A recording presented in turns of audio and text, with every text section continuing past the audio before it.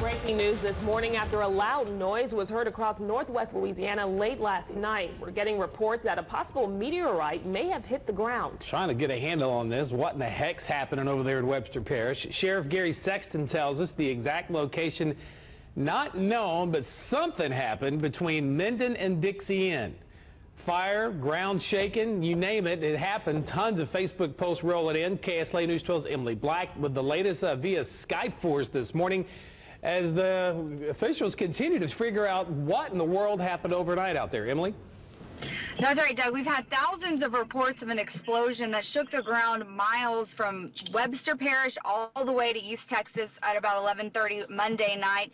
We talked to Gary Sexton, the sheriff here, who says that, quote, definitely had something happen. Sexton confirmed that all the explosion manufacturing facilities and natural gas facilities in Webster Parish are ruled out as a cause. Sheriff Sexton says it is possible a meteorite hit the ground, and we have confirmed with NASA that there is a meteor shower happening above us right now. We haven't pinpointed a location for the possible hit, but Sexton believes, as you said, that it happened between Minden and Dixie Inn, and there's reports of flashing lights and sparks in the sky right when the boom happened. We talked to a man who worked inside the convenience store we're outside of right now, who says the walls started shaking, tiles fell out of the ceiling whenever the boom hit. That sounded like something just ran into the side of the building.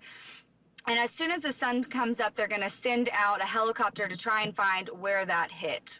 Reporting live in Dixie Inn, Emily Black, KSLA News 12. All right, Emily, I appreciate it. And, you know, as long as we don't see fire right now, you got to think we're okay. There's nothing on fire, nothing's burning. There's no immediate emergency that they're having to deal with. It's just a big mystery, like trying to figure out what the heck happened. Well, let me refute the meteor theory. Okay.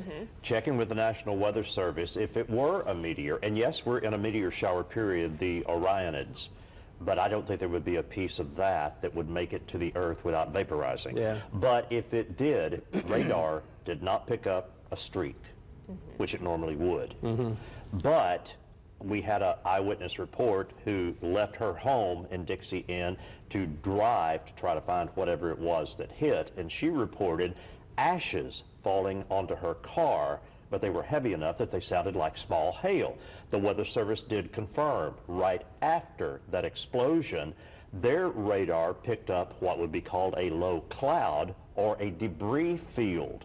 Ashes falling, that it blew up and stuff was coming down enough that their radar picked it up for 4 revolutions as it drifted northwest and was settling, and after 4 revolutions. And I wanted to ask Emily if she could, if she's in Dixie Inn. I think she's right at that main interchange with the gas stations. And if she could see if she could kick up anything in the way of dust or ashes out there. Well, you know, I think they were saying they ruled out any kind of well-type explosions, but I wouldn't be be so anything from a quick to natural rule it gas line. You know, there's a whole host of ideas, and that's what they're going to try to sort through, and perhaps sun up will reveal a lot more. I think at that point, you're getting up in a helicopter, and you quickly look over the grounds in that area, and you figure it out pretty quick. It's definitely a mystery.